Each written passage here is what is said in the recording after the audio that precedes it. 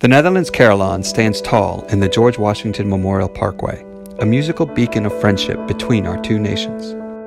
The Netherlands gave the bells to the United States in 1952 to thank America for its role in liberating the Dutch people in World War II and for the Marshall Plan to rebuild the Dutch economy.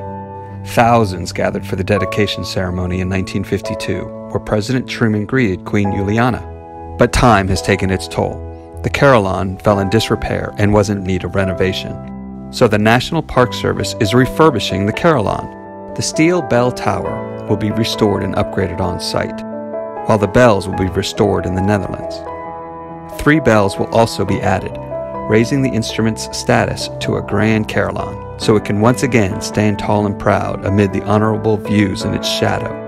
The east view is monumental. The south view is heroic. The north view is inspirational. The restoration is part of our year-long celebration of 75 years of freedom, which highlights the U.S. contributions to the liberation of the Netherlands and celebrates our freedom in transatlantic ties since 1945.